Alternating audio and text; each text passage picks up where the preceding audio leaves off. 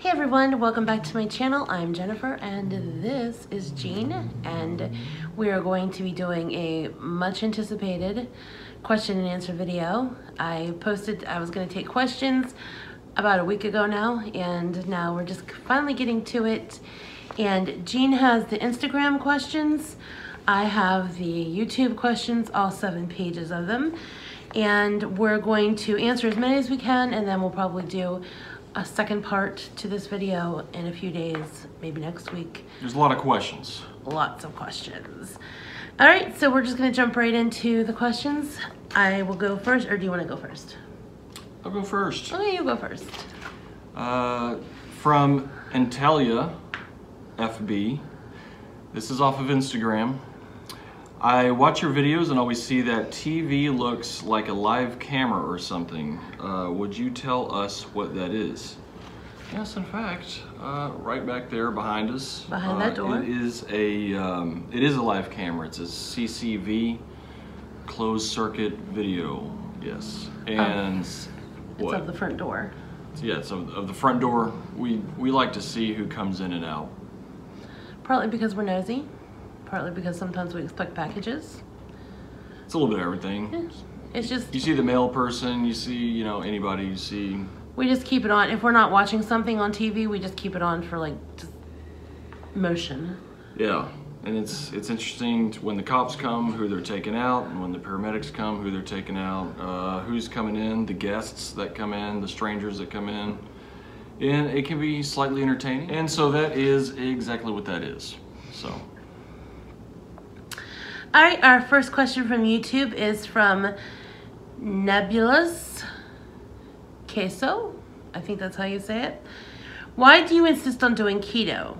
You're not entering into ketosis unless you're testing yourself to check. The extra fat is not being used by your body correctly if you're not in ketosis. Well, I'm no longer doing keto. I haven't been in ketosis since last summer. The problem I have is I do it for a couple days. I eat low carb, and I think I'm going to obtain ketosis. I think I'm on the right path, and I think that I'm going to stick with it, and then I don't. And so I never get the chance to get into ketosis. I know if I would give myself that chance, that I can get into ketosis, because I was last year. If you scroll back through my community tab posts, there's a picture of my urine test that I posted where I showed the urine test that I was clearly in ketosis. And I do want to get into ketosis again. I do want to do keto and be successful at it, but at this moment in time, I don't think that I can commit to that. So I'm just committing to low carb eating right now, and I will eventually get back to ketosis. I don't think you can actually call it keto if you're not in ketosis. Correct. So we're just gonna go with low carb for now. It's an all or nothing issue. So yeah, low carb. Yeah. So the next question is on Instagram from Laura Zen. Laura Zen 56. Have you ever tried any other ways to lose weight? Have you ever tried a meal replacement drink or protein drink? Do you feel like Jean holds you back from weight loss, or enables you, or could help you more? That's me. That's all you. That's baby. all me. Have I tried any other kind of diets? I did Weight Watchers about 10 years ago, and I lost 200 pounds. I've tried years and years ago. I tried Slim Fast. Wasn't really successful at it because I was drinking the Slim Fast like milkshakes, because they tasted good. Most of my time overweight, I've just done nothing because I've given up, and I obviously just gained weight. And so I didn't really try anything for years and years and years and years. And most recently I haven't tried anything because I had given up. But long term, I don't give up. I eventually pull myself out of it and want to keep moving forward and trying. And I'm slowly getting back there again. Not doing perfectly, but I am doing better than I was. So as far as Jean enabling me, do I think that he holds me back? He definitely does not hold me back. I have been this weight and heavier before Gene was even thought of in my life, before when he was just 5 years younger, little teeny bopper that he was. So no, he does not hold me back from weight loss. Enabling. A teeny bopper, does that mean that you're gaining weight since my teenage years? Is that what you're saying? Well, you're technically 5 years younger than me. So when I was 20, you were 15. So yeah, I was gaining started weight. driving. God, that makes me feel old now when I say that. It's a good thing I look younger than you. No, I'm joking. She does, though. I got onset wrinkles going on. The only reason I look younger is because I have all this fat and it fills in the wrinkles. I got more wrinkles than some 55 and 60-year-olds. That's because you're like regular size. You're not fat. If you were fat, you'd have collagen that fills in those wrinkles. Yeah, I guess so. Yeah. As far as enabling, does he enable me? Honestly, yes, he does. I enable him. He enables me. I think a lot of people enable each other in addictions, and they don't even realize it. I know for a lot of years, my mom enabled me, and she would probably be the first one to tell you that she enabled me. Although way back then, I had never even heard of the word enabling, and I didn't even know what it meant. And it wasn't until my mom passed away that I even realized what enabling was. And it's very easy to do. And is there codependency between us? There's definitely a lot of codependency between us and enabling, but it's not his fault that I gain weight. It's no one's fault but my own that I gain weight. I am an adult. I can make choices for myself, and I choose not to make those choices. There comes a time when you have to stop blaming people and calling them enablers and take responsibility for your own actions. If he was not here, I could still get the food as I was doing for the 10 years that I've lived here. So definitely not his fault on that.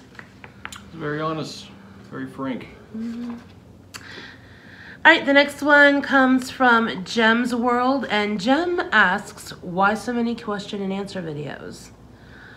Because you guys got a hell of a lot of questions.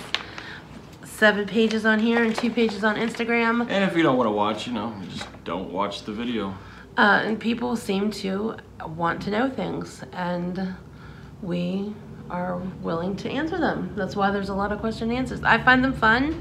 I like it when my favorite YouTubers, or even my least favorite YouTubers, answer questions, because I want to know about them. Even if I don't like them, I want to know about them. Inside their mind and life and circumstances. Right. It's interesting. Next one's for you. Although I don't find us very interesting, but we are very interesting. Cut. Anyways, so it's on to me. Yeah, it's on to you. So the next question, Instagram again, from Missy Wants Weight Loss. Where do you see yourself in 5 years? Have you ever had career goals? And what are your goals not related to faith or weight loss? Very nice.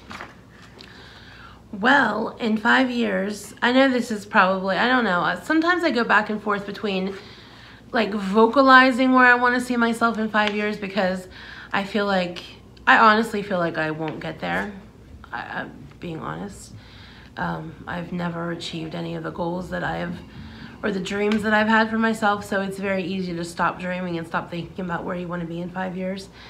But looking realistically and optimistically, I would love to be in either Hawaii or Costa Rica, or somewhere like that in a different climate. Somewhere out of the United States would be preferable. And just being peaceful and happy and healthy. That's where I see myself in 5 years.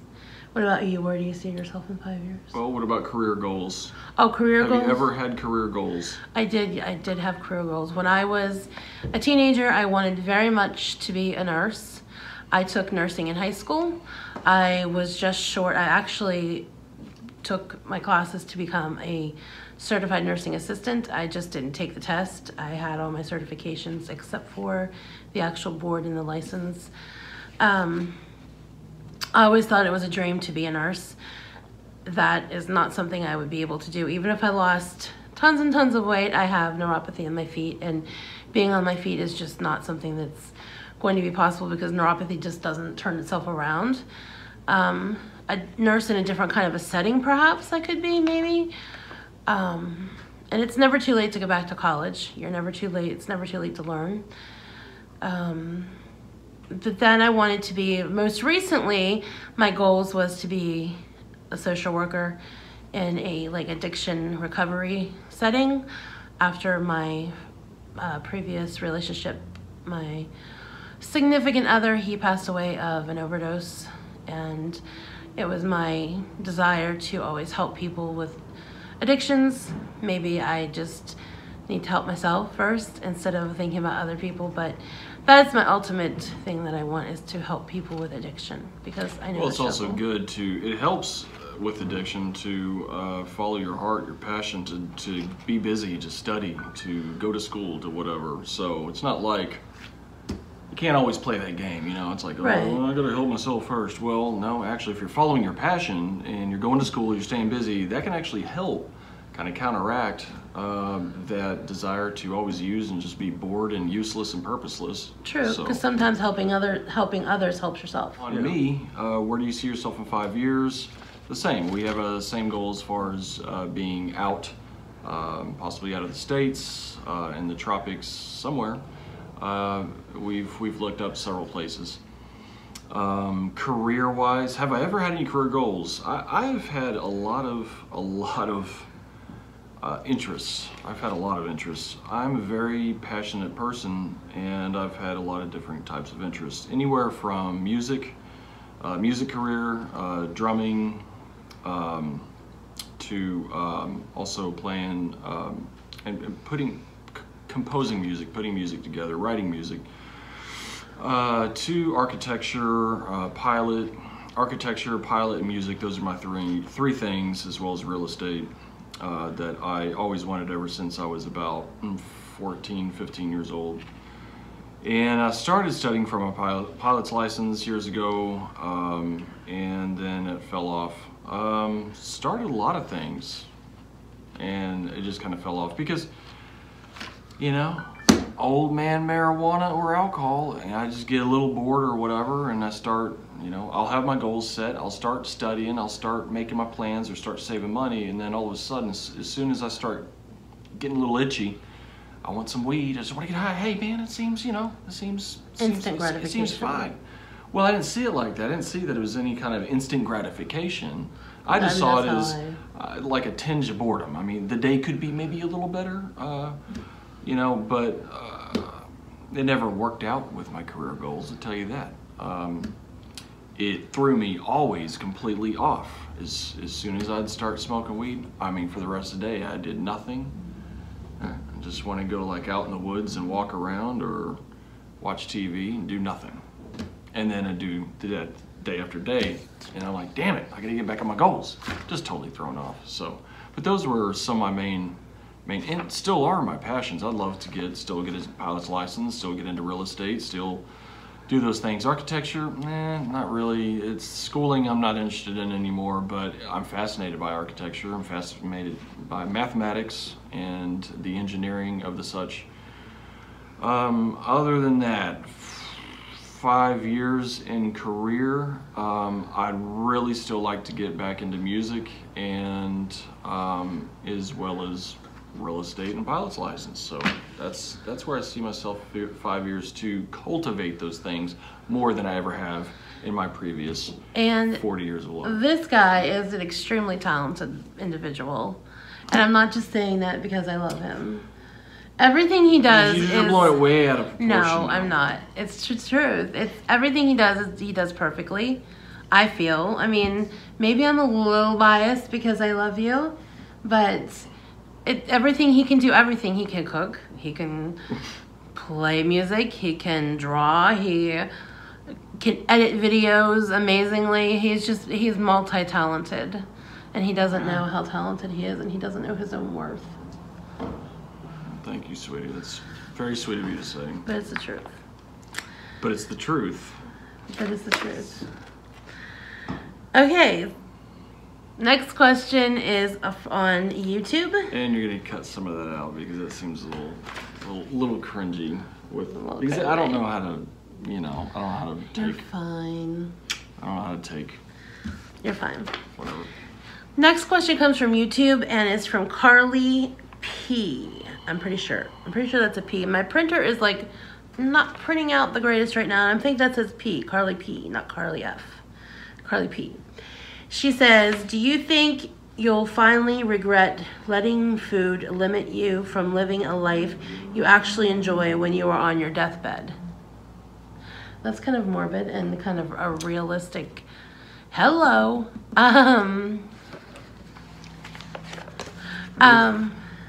Yeah, go on ahead. Okay.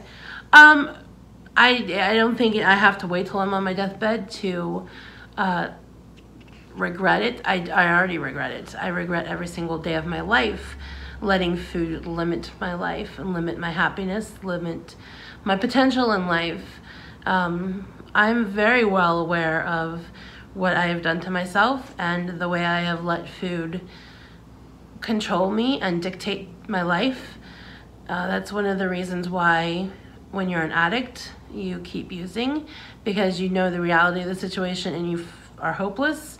You feel hopeless and you just want to numb out those feelings and not think about it. And the drug of choice, whether it be food, alcohol, sex, drugs, spending, whatever, it numbs out those feelings. So I don't have to wait till I'm on my deathbed.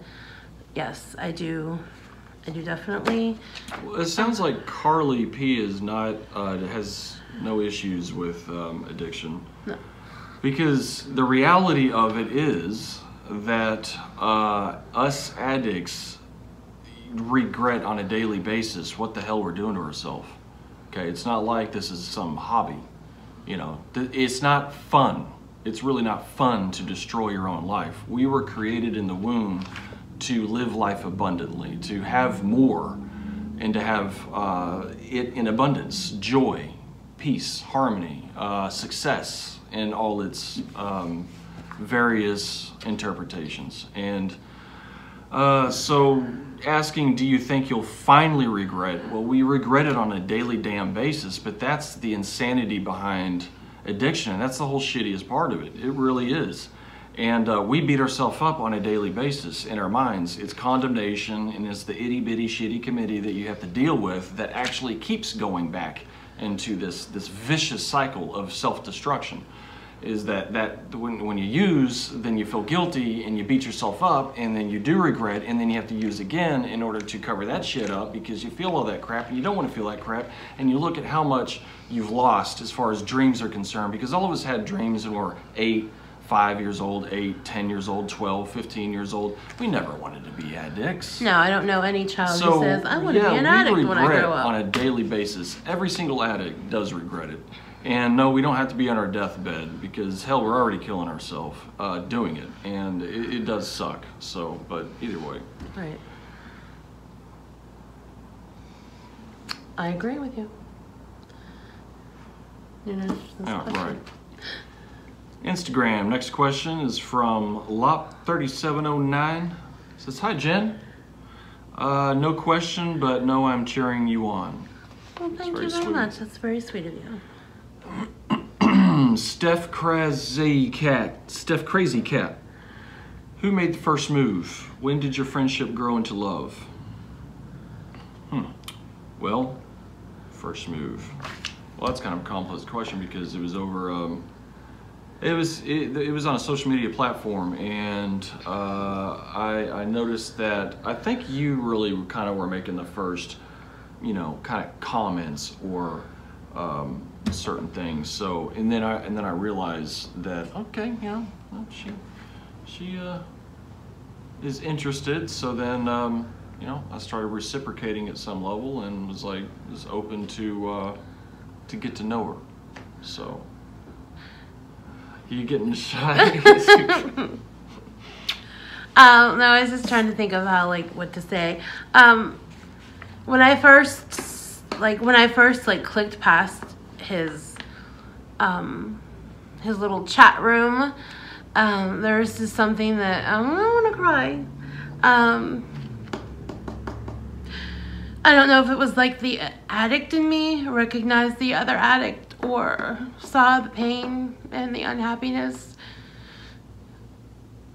And I felt like he was a familiar spirit. And like it was someone I already knew. But even before I knew him, I felt like it was somebody I already knew. I remember you saying that, yeah. It's very sweet. That's the way I feel about her too, is we seem to be familiar. Family, you know.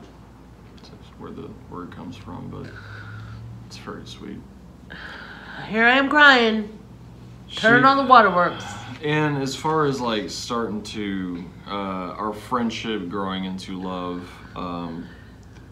that I started feeling like a deeper love toward her a couple of months after we started talking. So it only took like 2 or 3 months when I started realizing that I really do care for this girl more than just a friend. What about you? Same. Is it right around there? Yeah. Yeah. So it was like in January when we started talking, and it was about March. But our first telephone conversation was extremely awkward because he was extremely drunk and I was extremely shy, and the only thing I could do was giggle the entire time. I don't think I said maybe 2 words. All I did was laugh. And then when I hung up, I was like... It was cute. Oh my God, what did I just do? I made a fool of myself. I like literally just laughed the entire time. And then for the next couple of days, he tried to call me and I wouldn't answer the phone because I was too embarrassed to answer the phone because I was too shy. That was cute.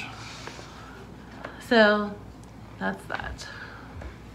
All right, let me dry my eyes after that one. Yeah, it's your turn. So this is Instagram. Sonia Glover 04. What's one thing you can't wait to do for the first time once you reach your goal weight? I don't know what my goal weight would be, and that would be like years and years from now. But there's one thing I've wanted to do that I have never done in my life, and it seems pretty sad, and I don't know if I'll ever do it. Not looking good right at the moment, but I would love to run or even fast walk a 5K. There you go. Yeah. That would be... I've always kind of wanted to do that too, yeah. I'm sure that probably might not be possible in my lifetime, but I think it's a desire. Yeah, it's a desire too. That would. I think running or jogging, it would be freeing to feel. To just run, to like feel that release. That's something that I would desire to do. All right, so the next question is off of Instagram from Shani Bells. Question is, what is your favorite holiday? And if you stub your toe, what do you yell? Go. My favorite holiday is Christmas. I cannot wait because we're less than a month away from starting the Christmas festivities. November 1st in our apartment is the start of Christmas. That's when we can listen to Christmas music. We decorate for Christmas music and everything is Christmas. And I love the feel of Christmas. Has nothing to do with presents. It's just the feel, the nostalgia, the feel of Christmas. Yeah, I'd have to concur. Christmas is my favorite, the feel of it, just like what she said. Just has kind of a warm, exciting kind of feel to it. The decorations make it feel warm. After a while, they make it feel cluttery, but it's comforting and friendly. There's something special about it. Other than that, 4th of July is fun. So, especially if you have fireworks, or go and watch them. But because of COVID, there was no fireworks this year. It was very limited fireworks around here. Yeah. And if you stub your toe, what do you yell? I do curse, so I do too. So either SHIT or the F word. Oh, I was just gonna go ahead and say what I say. Well, go for it. My favorite phrase when something hurts, or if I like stub something, I'm gonna give you guys like a 30-second warning. If you don't want to hear cuss words, close your ears. My favorite little phrase is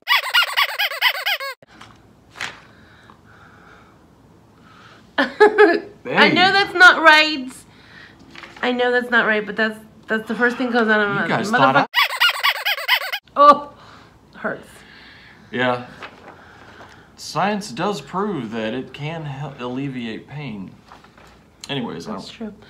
I read that somewhere. It does seem to kind of relieve the pain. All right, next Zibbida-ba. Next. All right, next question is from Sky Grice. And Sky asks, do you binge in secret when Gene is there? I do. Mostly at night when he's asleep. Are you kidding me? Really? Really?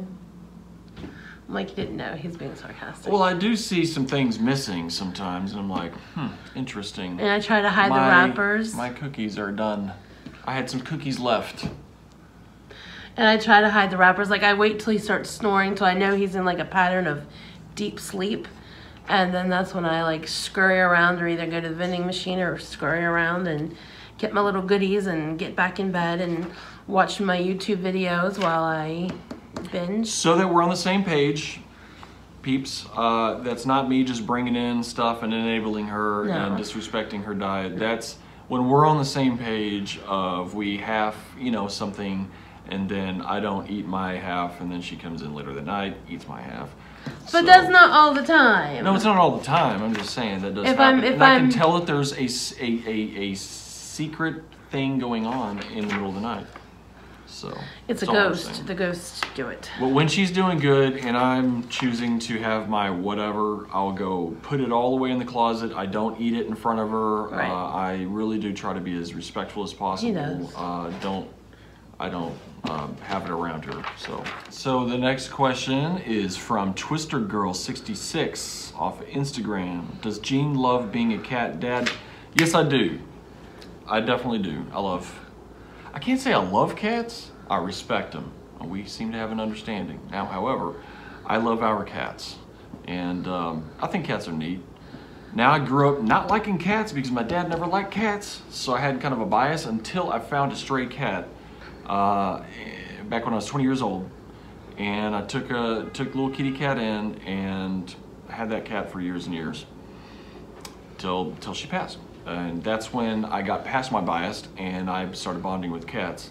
I'm still trying to get to know the psychology of cats. However, in short, yes, I like being a cat dad. Okay, the next question comes from Abigail Navarro, and Abigail asks, are you and Gene planning on getting married someday? Where do you see yourself in 10 years? Well, now, however, the marriage thing we're definitely open to, and so yeah, I'm open to it, but it's not something I'm gonna be like yes when I haven't even proposed to her. It's got to be a total surprise, peeps. It's got to be a total surprise. You can't blow the cover, right? Isn't the element of mystery? Doesn't that make it more sweet, romantic, and surprising? Yeah, actually, there's a country song that says something about you've been wondering when, you've been wondering how. Yeah, but I'm saying I'm open to it. So yeah. And I'd think about saying yes. There needs to be a proposal first, which I'm open to. Now, as far as what is the next question? Where do you see yourself in 10 years now? Oh, that's too far in the future. The 5 years, we got that one. 10, I'll be 55. Established in the tropics. Yes. Established in life. Business. And a cat hoarder. She wants a 3-story house filled with cats. Full of cats. Yeah. A 5-bedroom house, 4 of them with cats. Us off. And the 5th bedroom, half full of cats. No. Just established and weighing a lot less than I do now. Okay. Another question. Mom, one second. You know, this is not the time to like eat a salad. The next question is from Sam the Goat. When are you going to eat a salad? She eats salad all the time. I can't stop her from eating salad. All right, so the next question is from Brooke off of YouTube. We're done with the Instagram questions. So, I know you've had successful weight loss with what? With WW? Weight Watchers. Weight Watchers in the past. Have you considered giving that diet another try? I have not considered it, but I have had success in the past with it. It's always something to consider. It was a very doable diet because it was pretty well balanced. So, yeah, I would consider it in the future. My problem is finding something and sticking to it. None of the diets that I will try are gonna work if I don't stick to it and try and put my best into it. Keto, Weight Watchers, counting calories, nothing will work unless you do it. It's not the diet that fails you, it's you that fail the diet. It works if you work it. So work it. You're worth it. That's right. Next question is from Happy Nanny. Oh, you got it? Good. It's yours. Okay. The next question is from Caroline Johnson. And Caroline asks, what does your dream life look like? Well, my dream life would be living on the beach, like actually right on the beach, in a little hut. No cell phones, no social medias, no outside world interference, just a little hut, my kitty cats, Jean, and the beach. And a big inner tube to float in the ocean. Now, could you though, without the cell phone? Yes, I could. Because I have mentioned that in the future, possibly near future, I would like to get rid of the cell phones. And well, that isn't. Started getting a little squirmy over that one. That's the life that we're living now. This is a dream life. Oh. And if I was near the ocean, I wouldn't need it because I would be so enthralled with the ocean and the surroundings. I would be like in heaven. So if you were to put me up and on the beach, I would be the happiest person. Oh, and since it's a dream life, I would have to have my unlimited supply of fountain Coke. Not so much the food. I could go, I mean, I love my food, but my fountain Coke is my big thing. So yeah, beach, cats, Jean, fountain Coke. Inner tube, ocean. You? Successful in both ways of being content and wealthy, and a philanthropist, as well as travel the world. Our two dream lives are like so totally different. I want my Coke and my beach and my cats, and you want like these noble things. Tells a lot about us.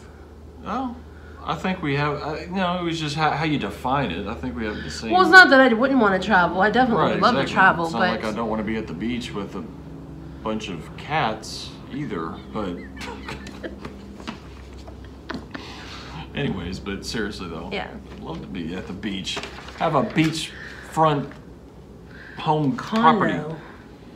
Yeah. All right, the next question comes from the indescribable one, and they said 9:30. Where's the video?